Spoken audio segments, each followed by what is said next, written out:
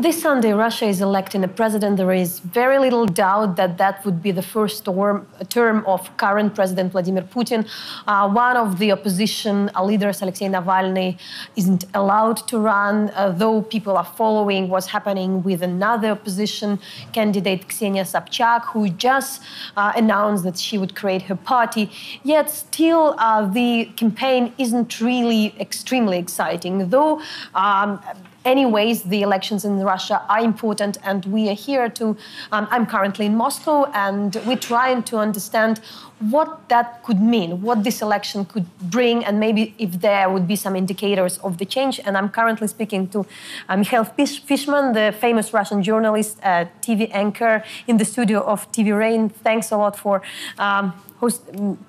having me here. And Misha, so really, what are these?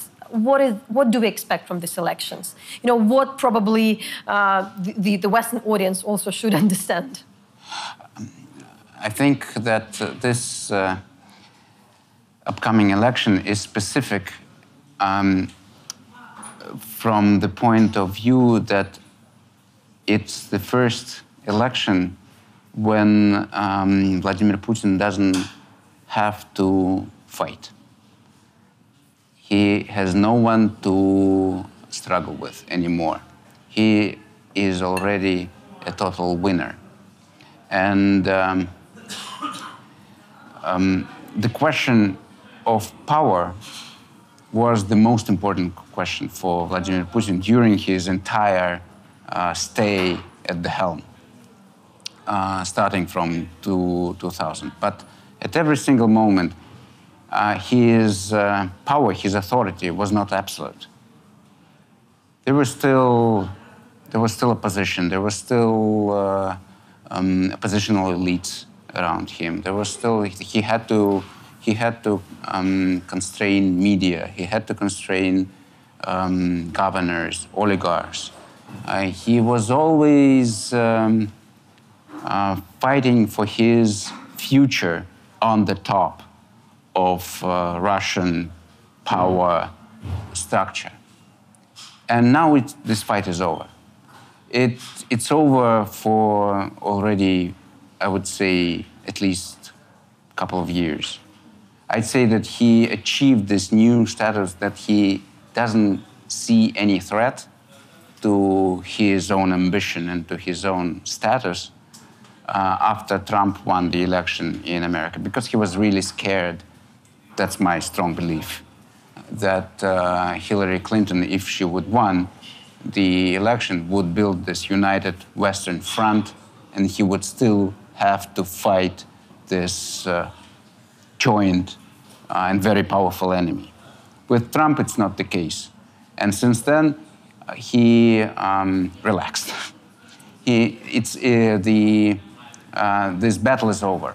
And so this election is about nothing since then, because it only will sort of confirm this status quo in which Vladimir Putin is the one and only authority, absolutely unaccountable to any kind of force and absolutely unpredictable with any kind of decision-making existing only in his head and nothing else. And that's this kind of new situation that we have for some time already, which will be confirmed this Sunday during the election with its predictable outcome. These days, we are looking at what's happening between London and Moscow because of the assassination of former Russian intelligence agent Skripal. And, you know, we have a very tough answer from London. What it all could mean, how the situation is seen here. Does it have any impact on the campaign here? And, you know, how do you read it?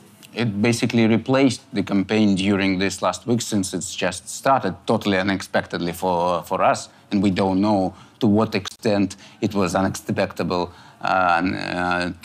the Kremlin. And all Russian propaganda, all Russian official media immediately engaged in this issue and, of course, presented as that Russia is under attack, with no proof, no evidence, no real reason.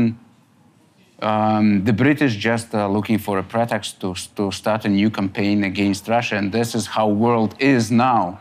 And this is this new global situation that we are in, and this is the situation when Vladimir Putin has to lead us in these new circumstances. Can you explain more? Because it looks like that the London is indeed can act in some way that would be harmful to Russia. If you speak about some kind of a tougher sanctions or, freezing the assets of the Russian businessman in London.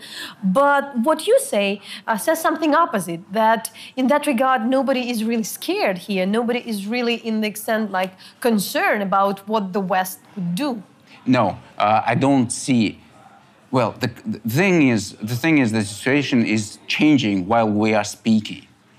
And this is important because it's escalating before our eyes right now. But up to now, no. I think the Kremlin presumed that, the action that London would take would be harmless, which it was. Up to this moment,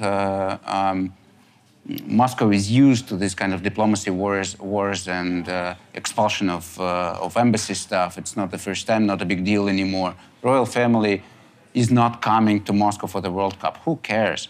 Here in Moscow, no one would. We still don't know what kind of sanctions they will impose on Russian businesses connected to the state. So it remains to be seen. But I think in Moscow, Moscow authorities assumed that nothing serious could happen. What just happened with Boris Johnson, directly accusing Vladimir Putin of standing behind this attack, is changing the situation and makes it different. It requires a response, very strong retaliation, and turns it into a crisis that I don't even remember Russia engaged in before. So it's some kind of new level of this struggle. And that's the moment when we will see what is or can be Kremlin really be afraid of. Are there any limits? Because for now, up to, yes, sanctions, yes, expulsion from G8, whatever. It still was kind of more rhetorical than real. Well, now it turns into something real. And that's when we will see how far is the Kremlin really ready to go.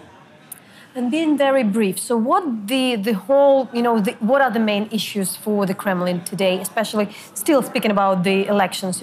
As a Ukrainian, I would ask to what extent the war in Donbass, the Crimea, or even Syria is discussed, is considered. What are the things which are on the core of the campaign?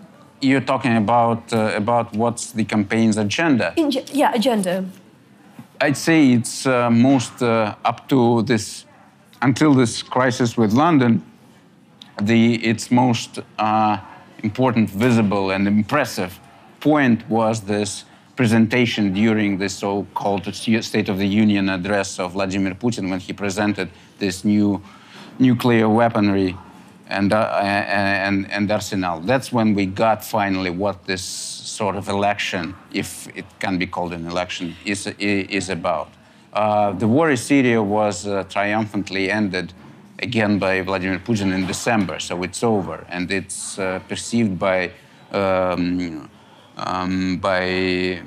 in Russia as a great success, for sure.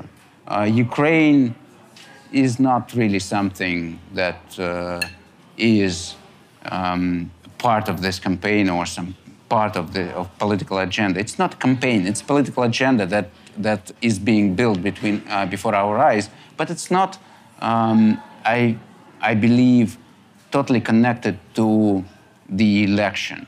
Well, of course, yes, there are these goals and tasks of turnout and votes delivered for Vladimir Putin. But Vladimir Putin himself and his aides, they think about something else. They think about what they're gonna do, and it's not connected to this election, whatsoever.